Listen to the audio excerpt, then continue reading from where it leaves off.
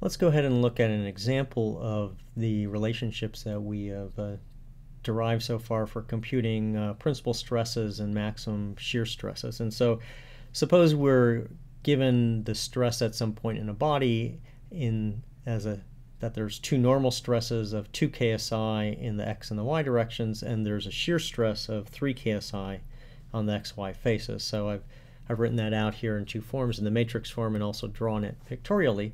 And the question then is to find the maximum normal stresses, so the principal stresses in their directions, and the maximum shear stress and the relative orientation of the axes there. So we can go ahead and do this two ways. We can use our transformation laws. If I use the transformation laws, the principal angle, theta p, is 1/2 the arctangent of twice the shear, so that's going to be 6 ksi, divided by the difference of the normal stresses. So it's 1/2 the arctangent of plus infinity. And the solution to that equation is pi over 4 and minus pi over 4. And so we need to pick the one that's going to give us the maximum. So let me go ahead and just pick pi over 4 and evaluate. If I evaluate sigma x prime, I get 5 ksi using the relationship that we had derived for the normal stress in the principal frame. And if I evaluate sigma y prime, I end up with minus 1 ksi. So we can see that pi over 4 actually gives us the principal angle because it gave us the maximum value. If I had picked minus pi over 4 to do it, I would have found the reverse here. I would have found that sigma x prime was minus 1 ksi and sigma y prime was 5 ksi. So either way we get the correct answer no matter which angle you pick, because if you evaluate both normal stresses or both principal stresses, you will find the maximal value here. If I go ahead and draw the picture for the stress element in the principal orientation, it's oriented at 45 degrees, and there's 5 ksi in the 45 degree direction, and there's a compressive stress of 1 ksi in the orthogonal direction. So I've gone ahead and drawn the arrows in the compressive sense, and I've written 1 ksi here and not minus 1 ksi. So that's just a pictorial representation of the principal stresses that one can compute from this state of stress over here.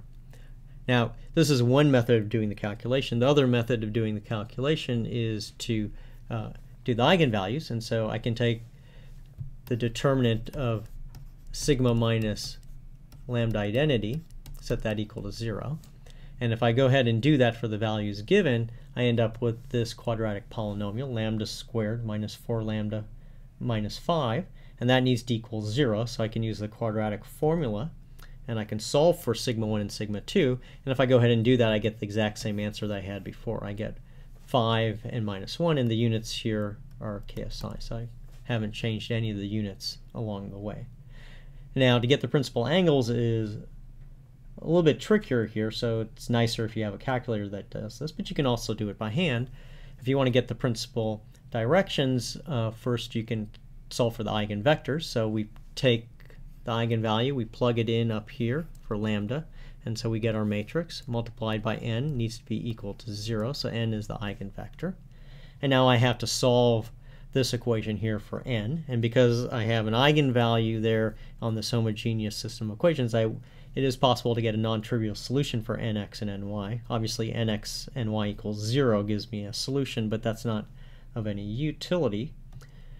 If I go ahead and look at that, you'll notice that this first term here is minus 3, so I have minus 3, 3, so one solution is to pick n is equal to 1, 1. And we usually normalize these to be of unit length, so 1 over square root of 2, 1 over square root of 2.